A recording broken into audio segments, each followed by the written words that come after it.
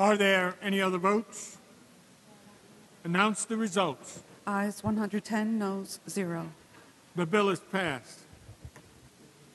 Assembly 10,599, Rules Report 532, Committee on Rules, an act to authorize the Village of Montgomery in the County of Orange to discontinue use of certain parkland. On a motion by Ms. Tinney, the Senate bill is before the House. The Senate bill is advanced. Home rule message is at the desk. Read the last section. This act shall take effect immediately. Clerk will record the vote.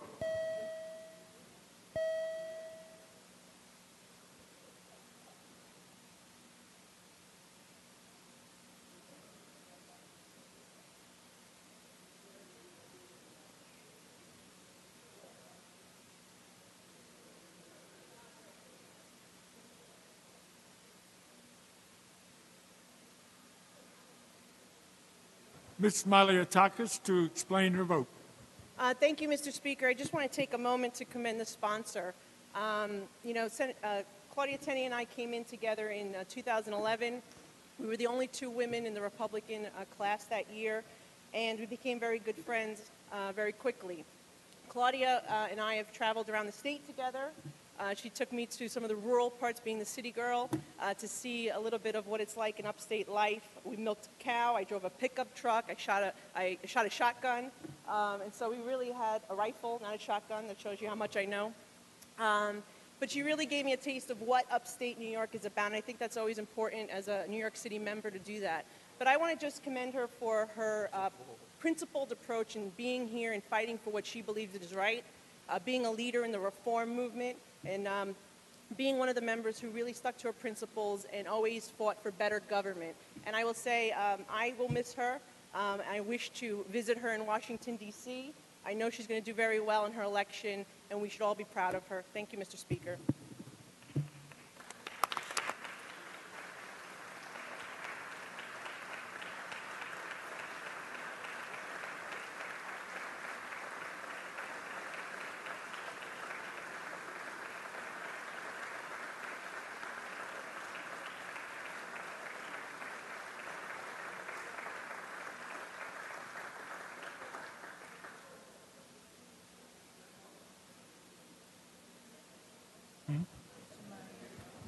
Mr. Murray to explain his vote. Thank you, Mr. Speaker. I'd just like to add my name to the list of those that would like to wish Assemblywoman Tenney the best of luck in her endeavors, and just to say it's been a pleasure. In fact, I specifically came back just to serve 2 more years with her before she would leave. So just wanted to wish her the best of luck and say it's been a pleasure working beside you for these years. Mr. Ra to explain his vote. Thank you, Mr. Speaker. Just want to wish my colleague and classmate well. I know many in the majority are going to be upset because there's going to be one less no vote on a lot of your bills, but I want to wish her well. I know she'll do good things, and I think she may become the first person ever to go to Congress and get a smaller district than her assembly district. So best to our colleague. I cast my vote in the affirmative. Thank you, sir. Mr. Cahill. Thank you, Mr. Speaker. I want to join my colleagues in wishing our colleague well in her future endeavors. It is utterly appropriate that this is the bill we're recognizing Claudia on, since, as with most of the cases, I am a no vote on a Tinney bill, just as she has been a no vote on virtually every Cahill bill.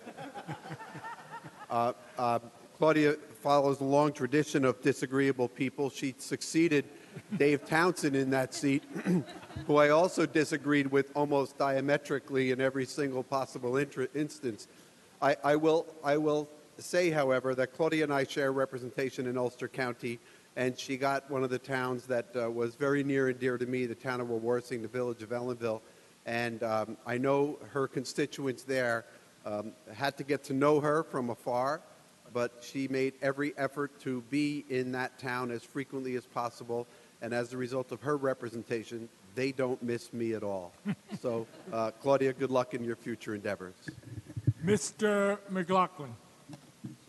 Well, thank you, Mr. Speaker. I want to just join in wishing our colleague Claudia well, and just to say that her no votes on Mr. Cahill's bills kind of show the judgment that she will bring to the U.S. Congress, I think. But She is often running to bigger and better things. We've been in this row now for 6 years, sometimes called the row of no or the red light district over here. But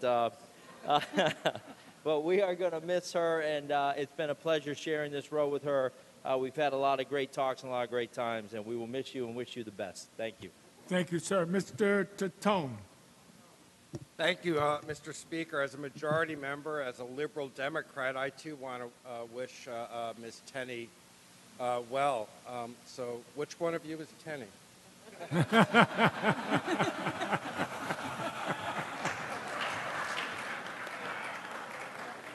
All the best, Claudia. You will be missed. Thank you, Mr. Tatone. Mr. Butler. Well, thank you very much, Mr. Speaker. I just wanted to thank Mr. Cahill for giving Claudia some great clips for her commercials, for her run for the, because anything that she's for and he's against, they had to work very well up in our part of the world. But Claudia is a longtime friend and neighbor in her district, and we've talked about the issues many times. We'll miss her here, but I know she'll go on to bigger and better things. So, Claudia, all the best to you. Okay. Thank you, sir. Mr. John. Yes, Mr. Speaker. I want to congratulate Claudia in advance. I know she'll be down in Washington in the majority party. So I just wanted to let her know we have an agreement for any future Democrats in this body that wind up in Washington. Claudia will co-sponsor your legislation and get it to the floor for a vote. Thank you very much. Thank you, sir. Mr. Lento. Thank you, Mr. Speaker. I just wanted to say that as the chair of the Codes Committee, in a long-standing tradition from her county, her home county, she has followed in the footsteps of David Townsend, as Mr. Cahill suggested. But I wanted her to know that we've appreciated all of her no votes on the Codes Committee, as well as the fact that if you ever need a New York City Democrat to endorse you in your congressional election, I know that will help you, so you can count on me. Mr. Speaker, we really... Thank you, sir. Mr. Goodell. Thank you, Speaker. Last summer, I had the honor of being visited by two of our members, Nicole Maliatakis and Claudia Tenney. They made the trip all the way to almost Cleveland to visit me. And we met with one of our local reporters, and they gave their impression. And what was astounding is that they got 3 color pictures on the front page of our newspaper and 2 more pictures in the text. It's taken me 6 years to get that many, and I had to pay for them with advertising dollars. Obviously, a great impression. The rest of you are all invited. It's just a slight drive, 8 or 9 hours from New York, and you'll be there, and you're all welcome to come. But Claudia, you've done a great job here in the Assembly. You certainly have stood up for your principles. I've always listened to your comments and look forward to your great success in Congress. Thank you, sir. And Ms. Tenney to close. Thank you. I don't want to take up any more time because I know everybody wants to go home, but I greatly appreciate the comments from all of you. It's been an honor serving here for 6 years, almost. And all of you are really just wonderful people. I've been so impressed with people on both sides of the aisle. And when we go home, everyone says, isn't everybody fighting? Isn't everybody terrible? But the truth is, I've made so many good friends, and there are so many good people on both sides here. And it's really an honor to serve with you, to talk about the ideas. And I greatly appreciate all the comments from everyone. But it really has been a learning experience. And I think that Matt is, of course, staring me down like he does every time I speak on the floor, even though he doesn't know who I am. But it's really been a great experience, and I really appreciate it, again, the comments. And I hope that we move on into another exciting year next year, and you all carry on the torch. And we did make some changes in New York that were much needed in the past few years, and you've all been part of it. And I do want to just say one thing to Mr. Cahill. Thank you very much for voting no on my district in the redistricting bill, because you're one of the few. So that's about the one thing we might agree on. But anyway, I do want to say again, thank you, Mr. Speaker, and to all of you for the wonderful work that you do here. And truly, people think that it's a dysfunctional legislature, but we do a lot of wonderful things together for our constituents, and I greatly appreciate that. And your comments are, from all of you are really humbling, and I appreciate it. Thank you. Thank you, Ms. Tinney, and God bless.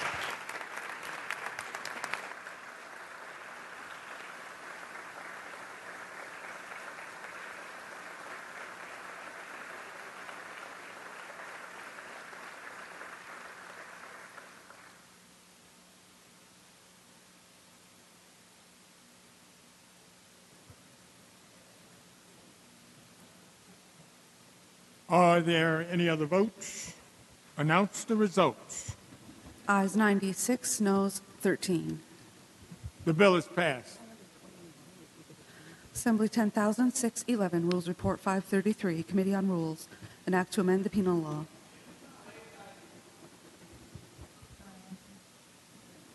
Bill is laid aside. On a motion by Mr. Morelli, the Senate bill is before the House. The Senate bill is advanced. Bill is laid aside. Assembly 10,686, Rules Report 534, Committee on Rules, an act to amend the general municipal law.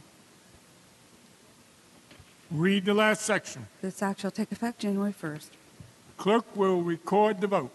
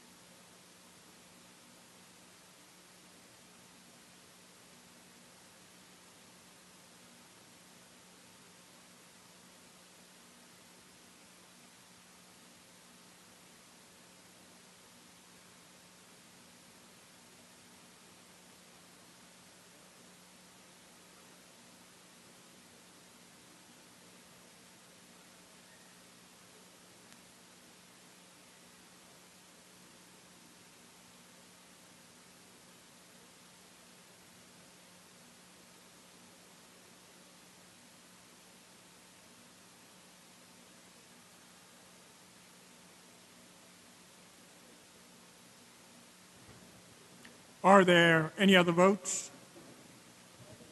Announce the results. Ayes 79, noes 25. The bill is passed. Assembly 10,706, Rules Report 535, Committee on Rules, an act to amend the county law. On a motion by Ms. Fahey, the Senate bill is before the House. The Senate bill is advanced. The bill is laid aside.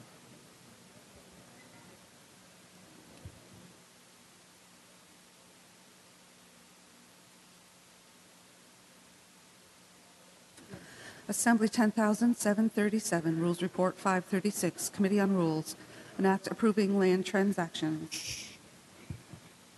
On a motion by Mr. Engelbright, the Senate bill is before the House. The Senate bill is advanced. Read the last section. This act shall take effect immediately. Clerk will record the vote.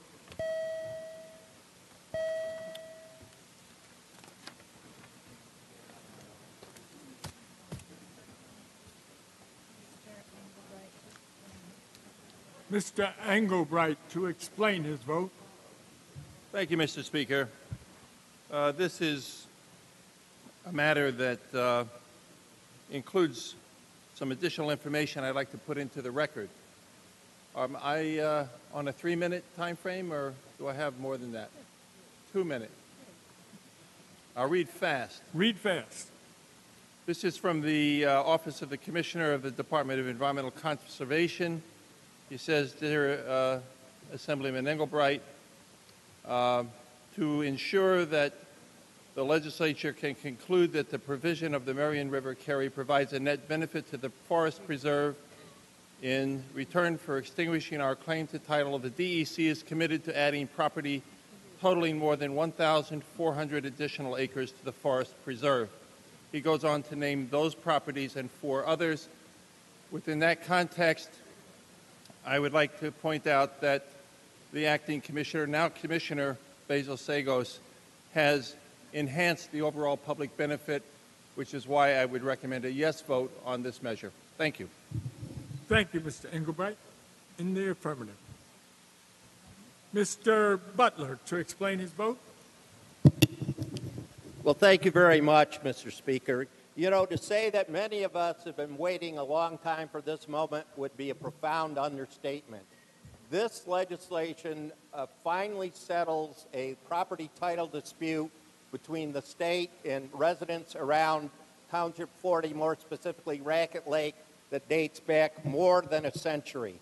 It finally resolves that issue, but Mr. Speaker, there's a more fundamental issue that was involved.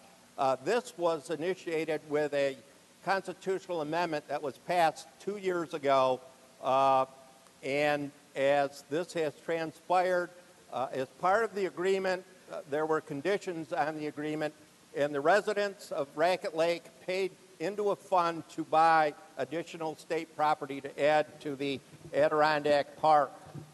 This was an agreement that was made. It's a long-standing agreement, and as this legislation worked through its way through the process here over the last couple days, there were some complications, but I have to commend many people for their efforts in finally bringing this to a resolution for the people of Racket Lake. Foremost among them is Steve Engelbright, the chairman of the ENCON committee, Dan Steck, the ranker on that committee, but there are many other people that work behind the scenes, and I really want to acknowledge them. And first and foremost, Carolyn Gurdon, I think she's up there. She has been here working. The people of Racket Lake owe you such a great debt for what you've done, Carolyn. You've been with us the whole time, and congratulations to you. There are many others as well, and I know the Speaker, or the Majority Leader, Joe Morelli, became involved. This is an issue that transcended geographic boundaries and political boundaries. Many members here have residents or have constituents that own property on Racket Lake and got involved as well. There are some other people, Neil Woodworth up there, thank you, Neil, Willie Janeway, Julie Teig from the DEC, and Ken Ham, the lawyer from the DEC, who worked so very hard on this. And as I said, over the last week, it was on, it was off, it was on, it was off. So this is a great moment for the people of Racket Lake, and a lot of people responsible for making this happen are sitting up there in the balcony tonight. So with that thought, Mr. Speaker, I think I'm going to vote yes on this bill. Mr. Butler in the affirmative.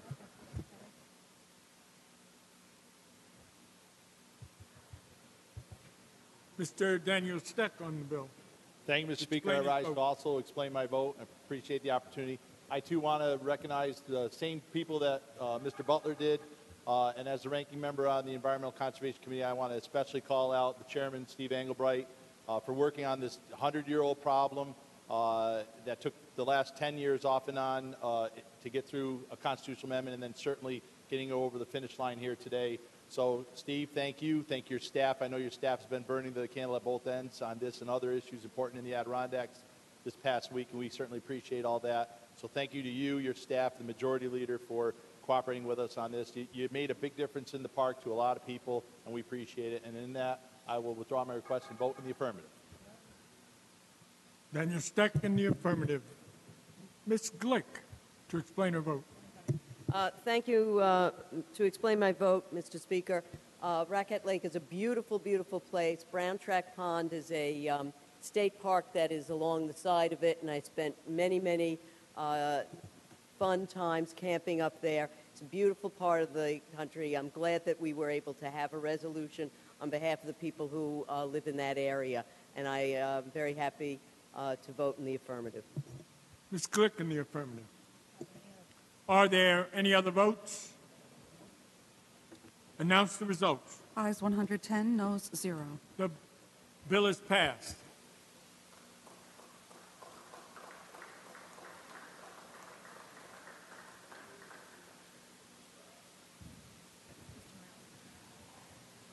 Mr. Morelli. Thank you, Mr. Speaker. I understand there's a bit of housekeeping we need to take care of. On a motion by Mr. Dinowitz, page 22, calendar number 29, bill number 409A, amendments are received and adopted. Yes, sir. I apologize if I gave everyone a sense of what the future will look like too soon. We have, I'd like to take up the next two bills in this order. Rules Report 517 by Mr. Moya, which is on page 3 of the A calendar, and follow it up with Rules Report 524 on page 5 of the A calendar by Ms. Richardson. Clerk will read. Senate 2251A, Rules Report 517, Senator Larkin, an act to amend the penal law. Read the last section. This act shall take effect immediately. Clerk will record the vote.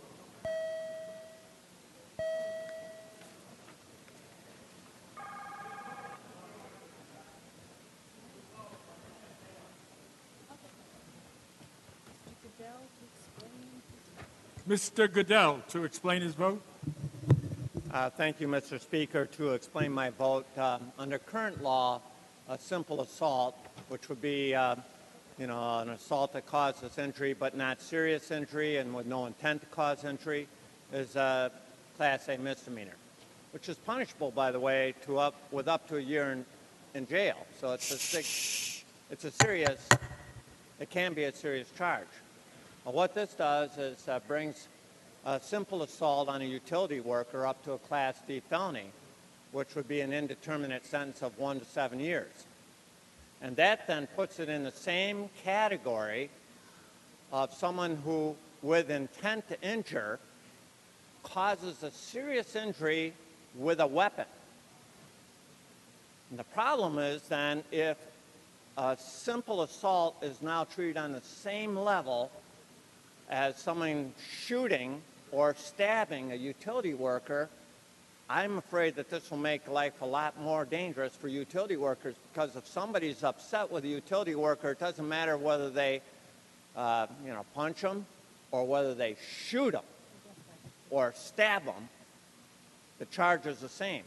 And historically, we've kept a higher level of criminal sanctions the more dangerous the assault.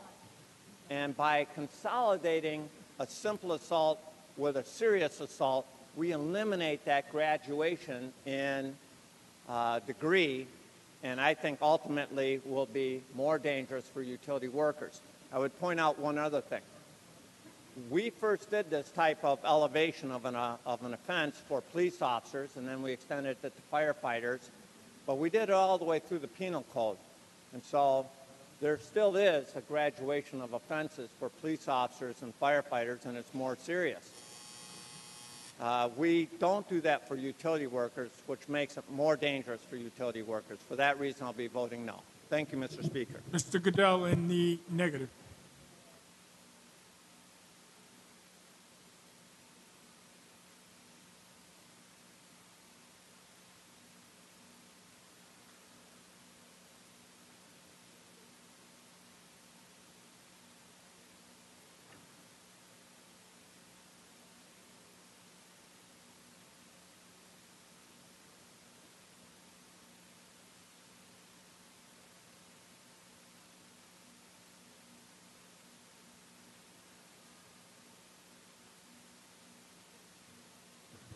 Are there any other votes? Announce the results. Ayes 90, noes 23. The bill is passed.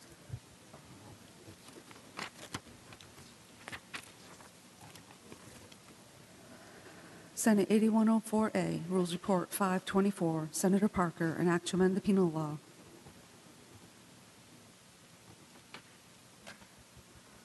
Read the last section. This act shall take effect November 1st. Clerk will record the vote.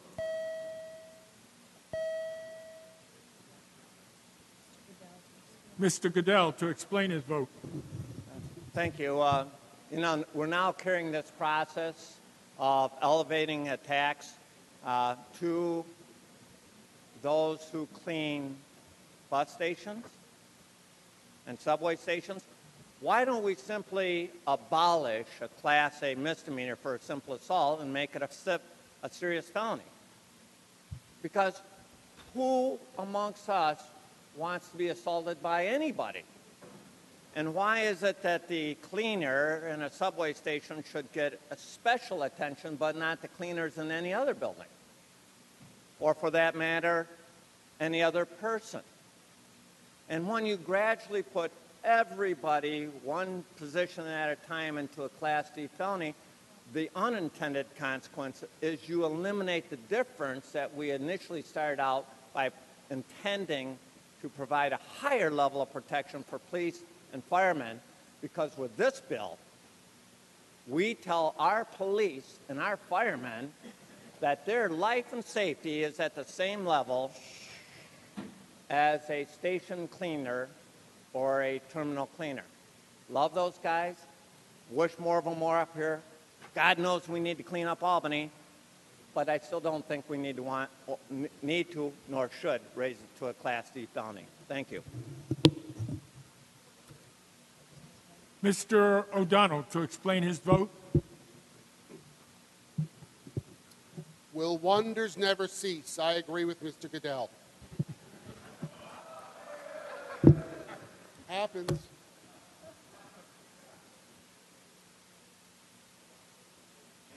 Mr. Levine to explain his vote.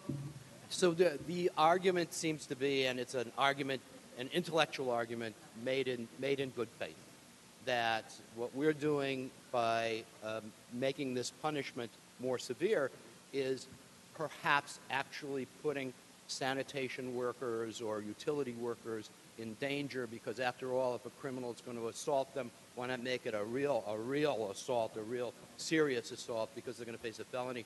And I would only say that with the hundreds, if not thousands, of people I represented charged with crimes, not one of them had the vaguest sense of what a felony was or a misdemeanor was. They didn't know the difference between an E or a D felony or an A misdemeanor. This shows the sense of this body to the extent that we want those who represent in one way or another the state or all of us to have this special protection. I think that's what this is all about. And I'm happy that we're doing this and pleased we're doing this for utility workers and for those who are injured cleaning up subway stations or terminals in the state of New York. I think it's as simple as that. I vote in the affirmative. Mr. Levine in the affirmative.